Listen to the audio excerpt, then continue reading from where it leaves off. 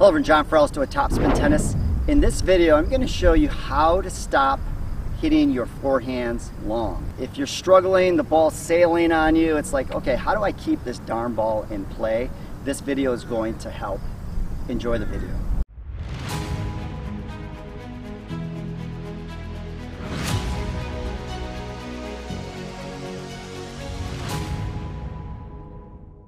Before we get started, I want to give a shout out to Topspin Pro.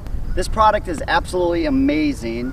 Being Topspin Tennis, the Topspin Pro is a perfect fit for these videos. I'm an ambassador for the program. There's a link in the description below. If you're looking to improve your forehand, backhand, your topspin shots, this product is going to be perfect for you. So make sure you click on that link. It's a great deal, it's a great price, and it helps out the channel as well, so thanks for your support. So let's discuss the intent on your forehand. The reason why the ball is probably sailing is because you're trying to impart some topspin on the ball. And there's only really two reasons why this ball will sail long. One is, the first one, it's probably the biggest one, is the racket angle.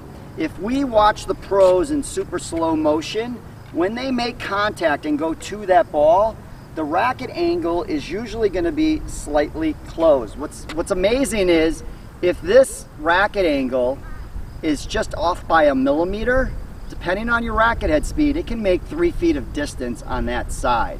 So what the pros do is, because they have amazing racket head speed and acceleration, is a lot of times if they're going to impart topspin, they're going to slightly close that racket angle when they lift up and across. That face, it's rare where that face is square. It's rare when it's square. That's usually if that racket's square on contact, the intent is really to flatten out the shot and get it through the court. But the pros play with margin. Their goal is to hit that airspace above the net and bring that ball down back into the court. So, number one, racket angle makes a huge difference. Be aware of that. I'm a fan of slightly closed, and then we're going to compress and lift up and across. The second reason why that ball can be long is that we're compressing too much. We're too flat, we're too linear with the swing path.